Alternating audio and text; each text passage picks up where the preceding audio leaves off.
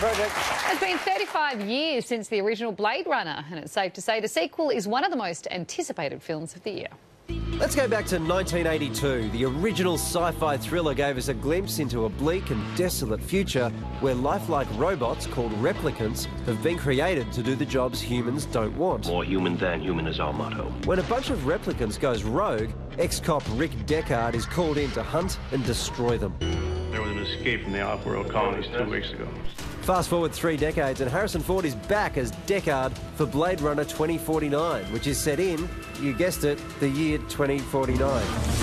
Replicants are the future, but I can only make so many. The future of mankind is still pretty gloomy, and young Blade Runner Officer K sets off on a mission to find Rick after discovering a dark secret that could bring an end to humanity.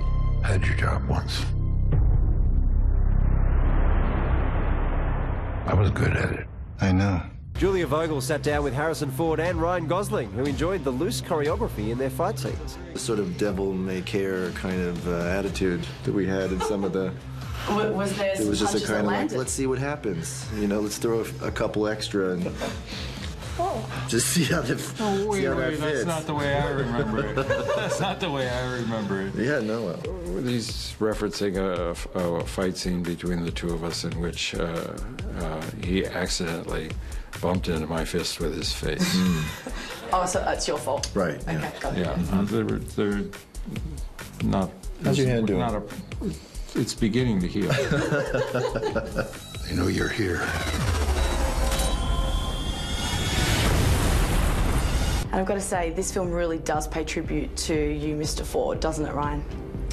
Yes, No, he it's insisted. not about me. It's He insisted that every daily we would have to take 5 minutes. This is something. This whole town was something. One time. Was there a lot of pressure? Yeah, he helped me. He helped me get through it. Yeah? Yeah, daily, just saying to me, you know, do you realize you're working with me? Do you realize you don't seem? It doesn't seem to be landing. In the way it should. Yeah, I know. You're not. I put it slightly different. I would say to him every day, do you know who I used to be? Let's say it. The original Blade Runner, Han Solo, Indiana Jones, I mean, the list just goes on. It's blah, quite blah, blah, blah, intimidating. blah, yeah. But it is. Boring.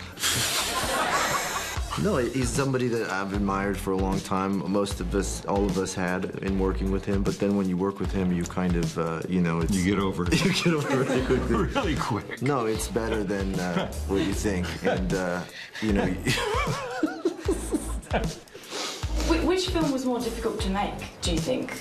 Harrison, the first or this one? That was 35 years ago. Yeah? It's harder to get out of bed in the morning than to make that movie 35 years ago. All right, silly question.